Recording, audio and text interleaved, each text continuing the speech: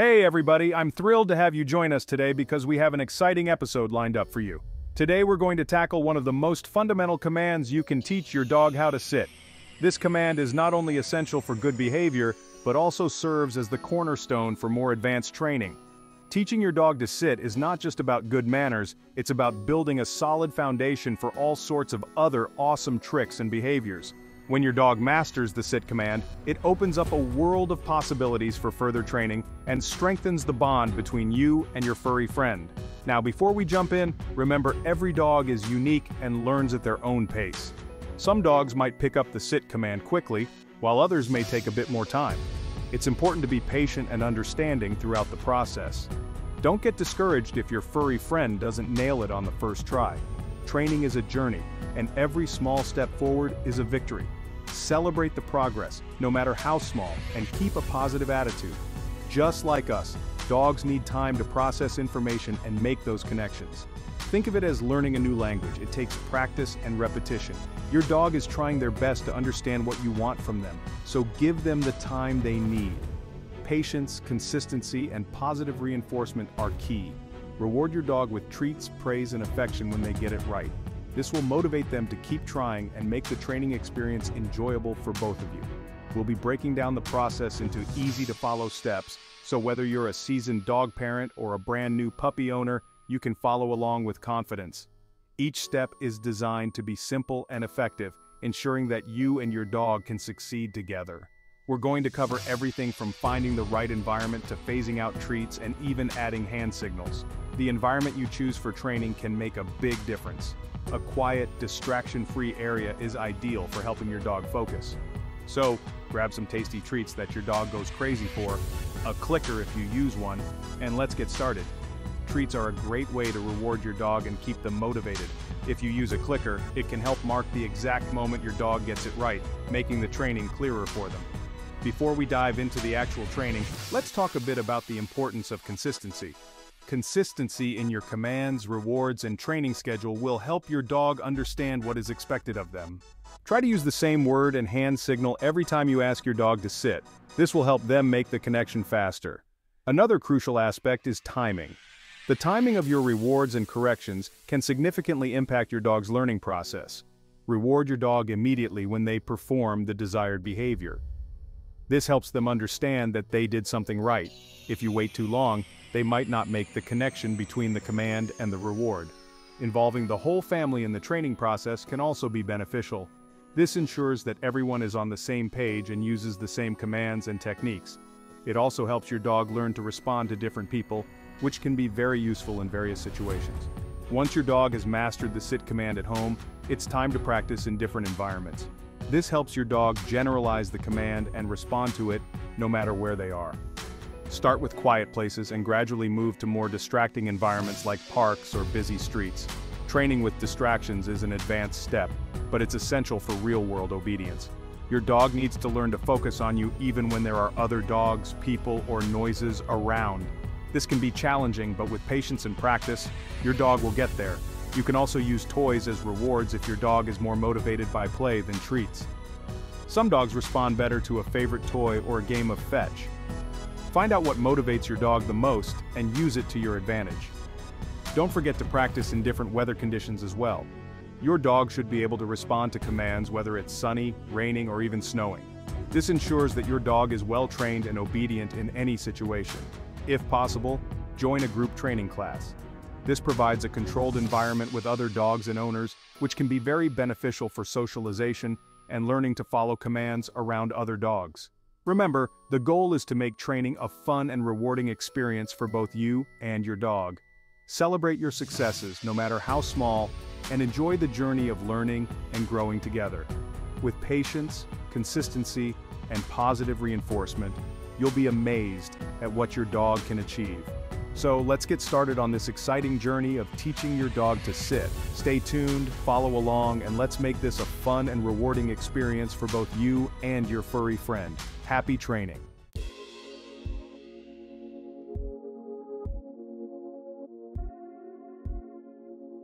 Alright, step 1 to setting your dog up for success is finding the right training environment. You want to start somewhere calm and quiet with minimal distractions. This could be your living room, a quiet corner of your backyard, or even a hallway in your house. The key is to choose a familiar spot where your dog feels comfortable and relaxed. Avoid places with lots of foot traffic, loud noises, or other animals running around. Remember, we want your dog's focus entirely on you and learning this new command. Think of it like this: you wouldn't want to learn algebra at a rock concert, right? It's the same for your dog. A calm environment helps them focus and learn much faster. So, take a moment, look around your house and pick out the perfect training spot. Once you've got your quiet zone, we can move on to the fun part, using treats to lure your dog into the sit.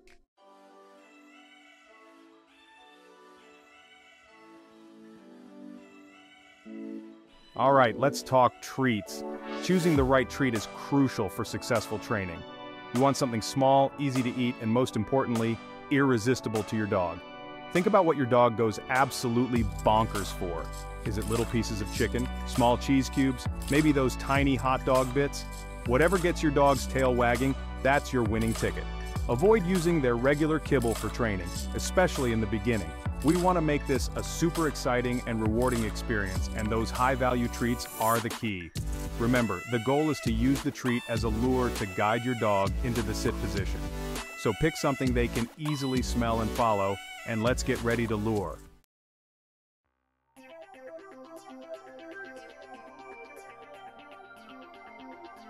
Alright, so you've got your dog's attention with that tasty treat, and you're luring them upwards. As their nose follows that treat, their rear end is going to start heading towards the ground. This is key. Right as their butt makes contact, that's your cue. Say the command sit in a clear, confident voice. We're not talking about yelling, just a firm, distinct sit. Think of it like this: you're communicating with your dog, not reprimanding them. Clarity is key. Now here's where people mess up. They say sit, sit, sit, sit, sit, resist the urge. One sit is all you need. We don't want to overwhelm our furry friends. They're learning a new word and associating it with this action. Keep it simple. Remember, we're building positive associations here. So, sit the moment their bum hits the floor, and then get ready for that reward, because they've earned it.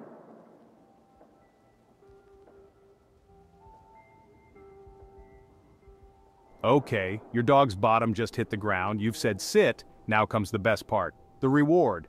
Timing is everything here. You want to give that treat the instant they've completed the action. Think of it like a positive reinforcement superpower. That immediate reward creates a strong connection in your dog's brain between the action of sitting and the awesome feeling of getting a treat. We're not just talking about a physical reward here though. Yes, the treat is great, but pair that with some verbal praise. A happy good sit or yes, good job goes a long way. Remember, we're building a positive learning experience. We want our dogs to enjoy the process and feel good about getting it right. That's how you build a lasting love of learning.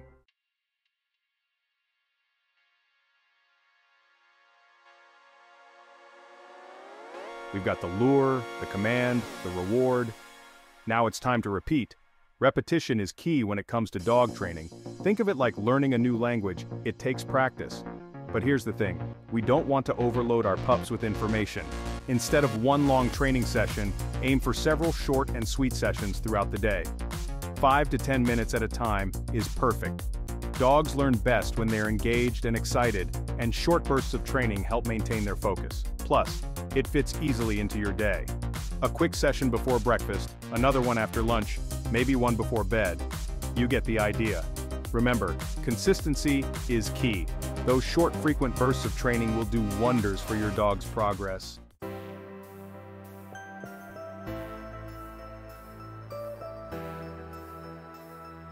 Alright, so your dog's getting the hang of sit, awesome job. It's always exciting to see your furry friend learning new commands and responding well. This is a big step in building a strong bond and establishing good behavior. Now, we don't want them thinking they'll get a treat every single time. While treats are great for initial training, we need to ensure that your dog listens to you because they respect and trust you, not just because they expect a snack. We want them to listen because you said so, not just for the snack. This is crucial for their overall obedience and your relationship with them. Imagine a scenario where you need your dog to respond quickly in a potentially dangerous situation. You want them to act because they understand the importance of your command. Don't get me wrong, treats are awesome motivators, especially in the beginning. They help to capture your dog's attention and make learning new commands fun and rewarding. However, relying solely on treats can create a dependency that we want to avoid. but we want to shift that focus to you. Your dog should see you as the ultimate source of guidance and reward. This shift in focus will help in creating a more balanced and respectful relationship. Think of it like this: you're teaching your dog the value of listening to you. It's about building trust and understanding. When your dog listens to you without expecting a treat, it shows that they respect your authority and are eager to please you. That focus and connection are way more rewarding in the long run than a pocket full of treats. The bond you create through mutual respect and understanding is invaluable. It's about creating a relationship where your dog feels secure and confident in following your lead. Plus, it's healthier for your pup in the long term. Excessive treats can lead to weight gain and other health issues. By reducing treat dependency, you're also promoting a healthier lifestyle for your dog. So, how do we ditch the treat dependency? It's a gradual process that requires patience and consistency. You don't want to abruptly stop giving treats, as this can confuse your dog and hinder their progress. We're going to start phasing them out. This means slowly reducing the frequency of treats while increasing other forms of rewards like praise, petting, and playtime. Your dog sits, you give them a treat. This reinforces the behavior and helps them understand what you expect from them. The next time they sit, just praise and pets. This shows your dog that your approval and affection are just as valuable as treats. They'll start to understand that sit doesn't always equal a treat, but it always equals your happiness and attention, which is what we're going for. Your dog will learn to value your praise and seek it out as a reward. But it always equals your happiness and attention, which is what we're going for. This helps in building a stronger bond and ensures that your dog is motivated by your approval rather than just treats. Remember, this is a gradual process. It's important to be patient and consistent.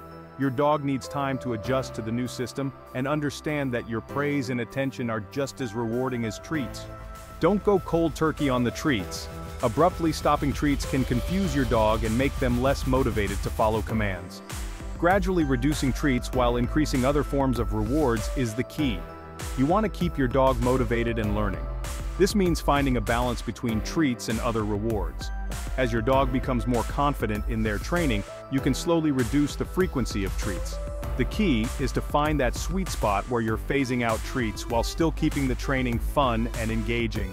Training should always be a positive experience for your dog. By using a combination of treats, praise, and play, you can keep your dog motivated and eager to learn. Incorporate playtime as a reward. Dogs love to play, and incorporating playtime into your training sessions can be a great way to reward your dog without relying on treats.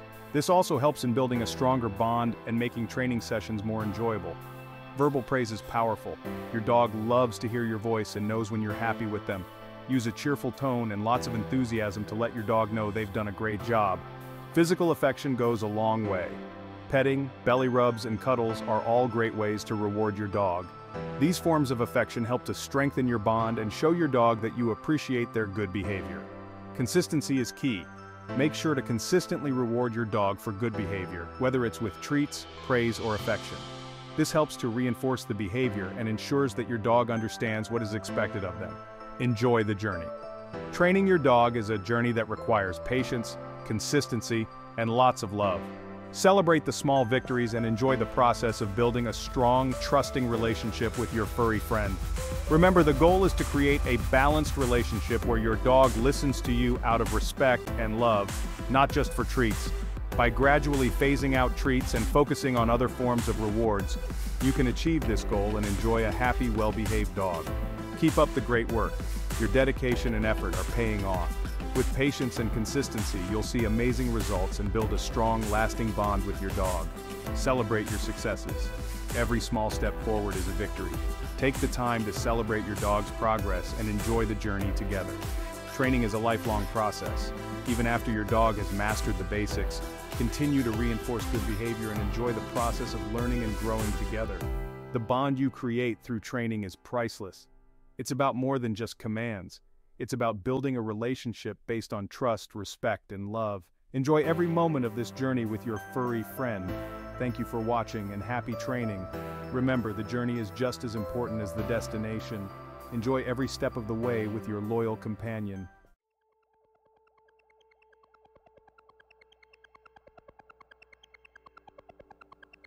Okay, your dog's becoming a pro at sit. Now let's take it beyond those training sessions and make it a part of your everyday routine. This is where the real magic happens. Your dog starts to understand that sit isn't just a game you play, it's a way of life.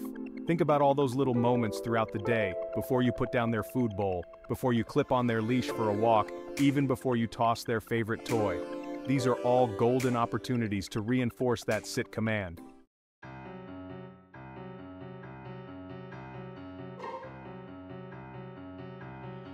Alright, your dog's a sit superstar at home, but now it's time to test those skills in the real world.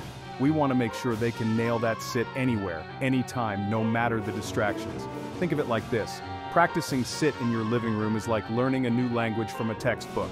It's a great start, but eventually, you want to go out and have a conversation with the native speaker, right? Same goes for your dog. They need to experience sit in different environments to truly master the command.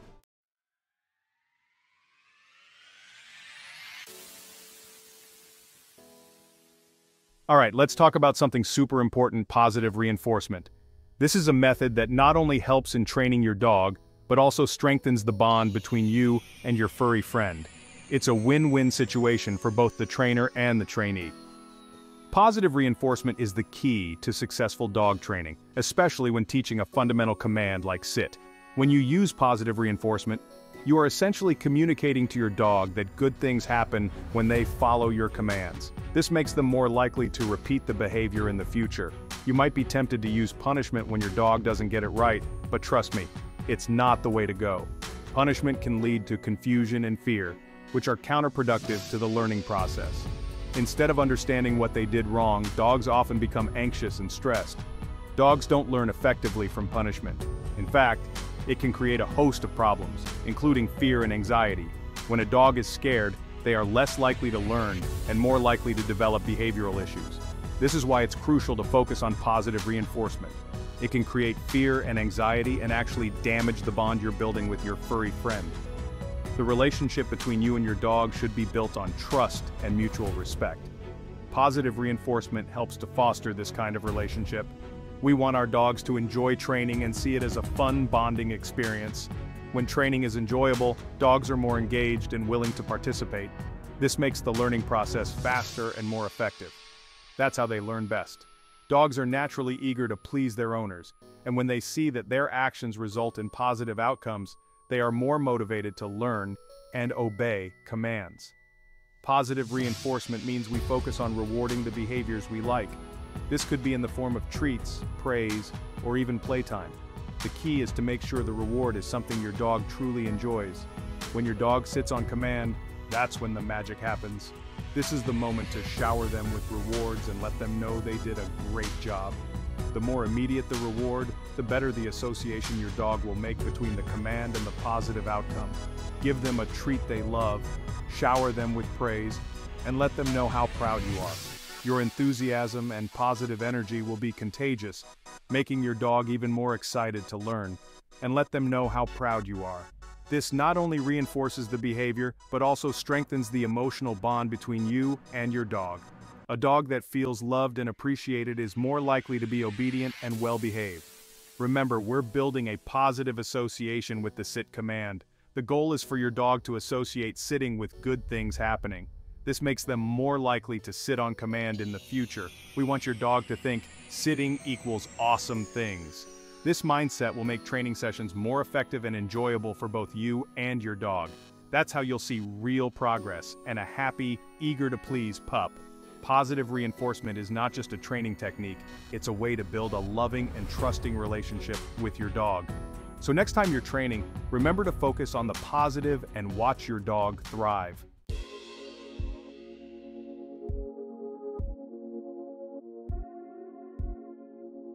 One of the most important things to remember when you're teaching your dog anything new is that patience is key. And I mean it. Every dog learns at their own pace. Some dogs might pick up sit in a flash, while others might need a little more time and practice. Just like us humans, dogs have different learning styles and personalities. Some are naturally eager to please and will be sitting pretty in no time. Others might be a little more independent or easily distracted. That's okay.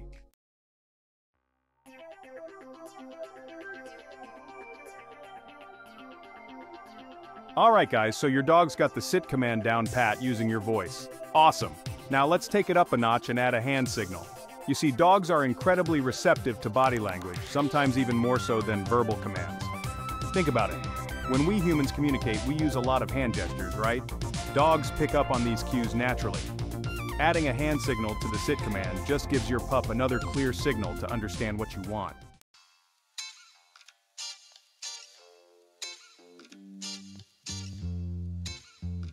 Okay, so your dog's a pro at sitting on command. That's fantastic.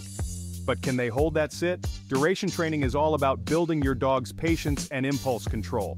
The goal here is to gradually increase the amount of time your dog can hold the sit before you release them with a okay or free.